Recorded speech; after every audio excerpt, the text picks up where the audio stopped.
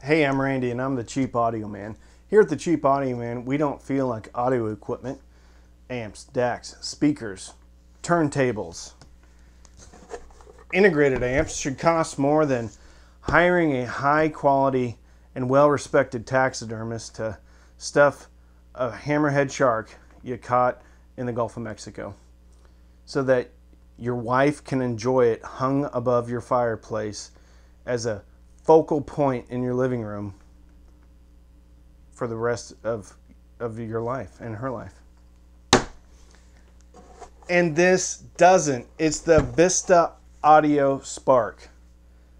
It's a 2-channel integrated amp for $389. So grab a cup of coffee, sit down, and let's talk about the Vista Audio Spark.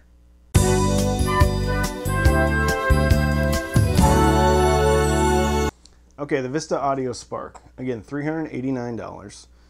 2 RCA inputs. It's rated at 20 watts into 4 ohms and 20 watts into 8 ohms. Doesn't sound like enough. Just wait till my final thoughts. So, it's built really well. It's very small in comparison to most integrated amps. However, it's got a great power supply, great parts, toggle switches. You know how I love toggle switches. A very nice metal volume knob, very smooth pot. And it's got some cool little lights that light up. And it's kind of got like a Lexan or something like that front panel. And then it's sandwiched between a piece of clear plastic that makes the light pretty when you turn it on. Okay. A banana plug, 5-way binding posts on the back, IEC power connection. It's built well. And it's small. So, how's it sound?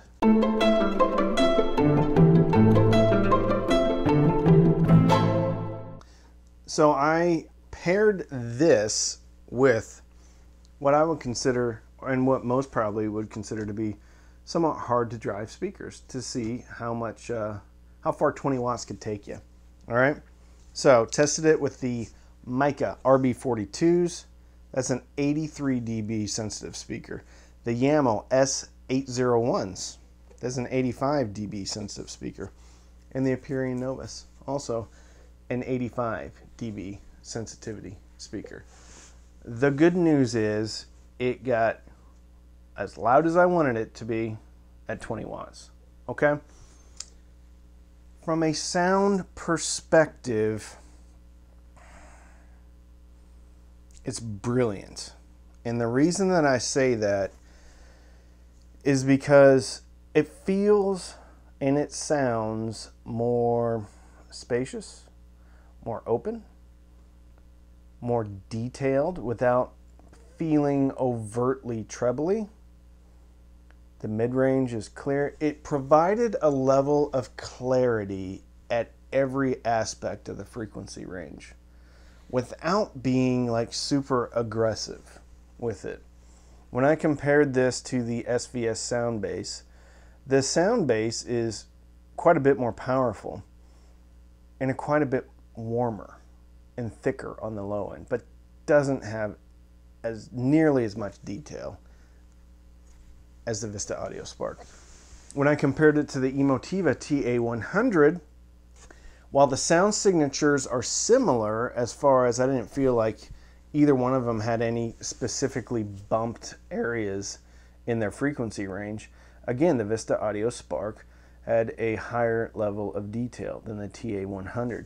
And I used 2 DACs running into this, the SMSL M300 and the iFi Zen DAC.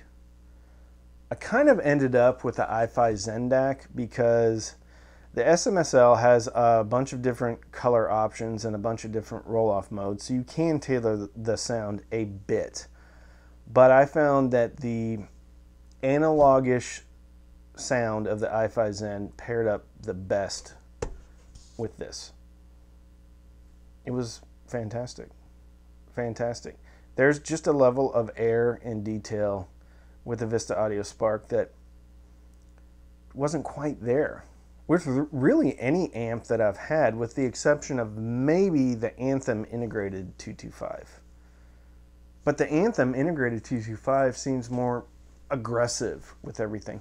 This seemed simultaneously smooth while being extraordinarily detailed and having a vast soundstage.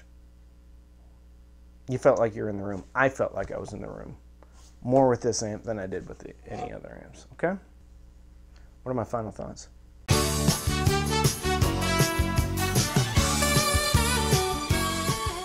Final thoughts on this amplifier is a lot of people are going to dismiss it because it's only 20 watts. All right? I personally did a little bit of SPL on my phone with the different speakers. The RB42s, which is the lowest sensitivity, I was able to get comfortably into the high 80s dB at about 8 foot away. But I did some calculations, okay? An 85 dB sensitive speaker at 10 watts, which is half of this, with a speaker 2 to 4 feet away from the wall, 2 channels running, and the listener 10 feet from the wall, gives a calculated SPL of 88 dB. At 15 watts, that goes up to 90 dB. Many people think they listen to music at like 95 dB or whatever. However, that is very loud. That's loud enough to bother the neighbors. 85 dB is to the point where it doesn't seem like it's super loud until you try to communicate with somebody else. And then you're like, oh, this is pretty loud. Okay? That's an 85 dB sensitive speaker, which is arguably pretty low. All right? With an 89 dB sensitivity speaker, you'll get 92 dB at 10 watts and 94 dB at 15 watts. Okay? So, unless your music is super dynamic, like we're talking really well recorded classical music, I don't think there's going to be any problem with the power ratings on this amp. If you're looking, so when I first got this, I'm thinking, where's the value proposition with this? It's $389. For like $10 more, you can buy the TA100 from Emotiva. For $100 more, you can get the SVS sound base. For about the same price, you can get the Iota VX PA3, SA3, sorry. It wasn't until that I actually listened to it and spent some time with it. And not only spent time with it, like with critical listening, but just having it on in the background, that the light bulb moment came on for me. I always knew that it was detailed, and I always knew that there wasn't, it felt like it was very smooth while being detailed at the same time. It just was a very enjoyable experience. The more that I thought about it, it kind of occurred to me, this is a very refined amplifier. This is a more mature amplifier than I think that I've spent time with maybe the exception of the Anthem integrated 225. I'll tell you what this reminds me of.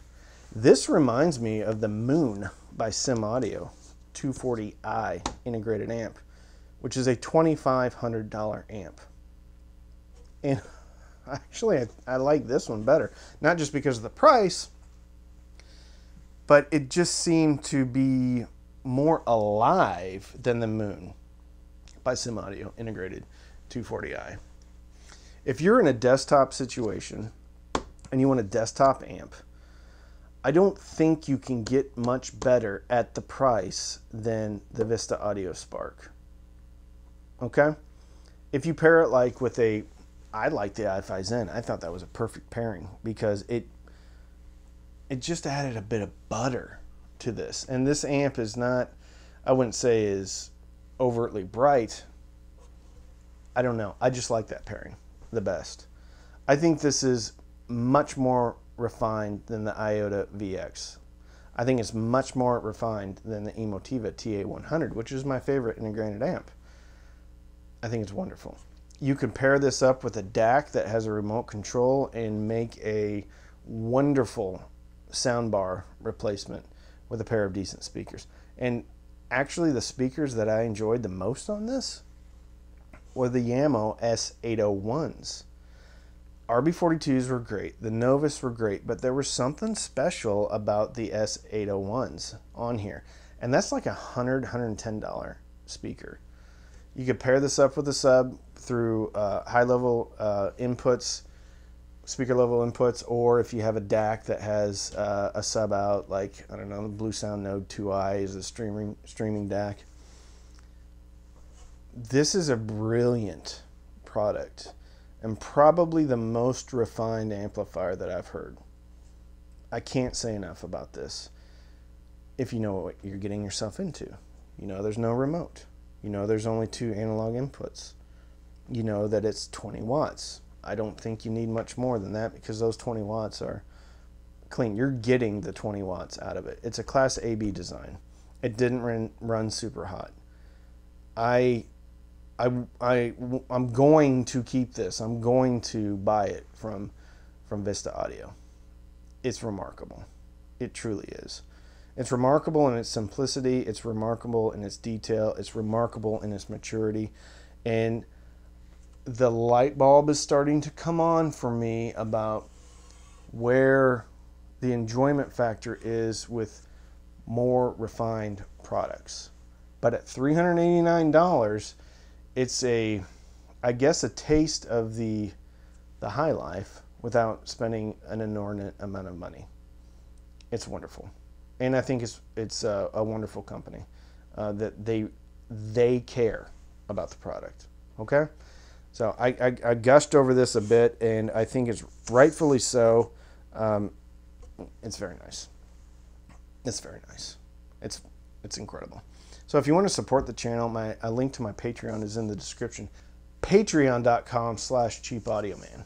All right, we have patron-only Zooms on Sunday nights. All right, you can also use any of the links in the description. I don't actually have an affiliate program with Vista Audio, so if you use that, I'm not going to get anything back, but that's fine. I don't care. Go buy this if you want to. Oh, also, I think this is better than the Emotiva Basics A100. A100 is more power, but this is it's more mature. It sounds better. Now the A100 is also like $230 compared to $389. Okay. Anyway, if you want to support the channel, you can also sign up for Amazon HD Music for free. Click on the link, scroll down to the bottom, click Try HD. You get 3 months for free. I get a couple of dollars. All right? So, if you're new here, consider subscribing. If you like the video, like the video. Right? So, don't binge watch anything on Hulu or Netflix. Binge listen to your favorite music service or CD or record and fill your soul with happiness. And with that, I'm Randy. I'm the Cheap Audio Man.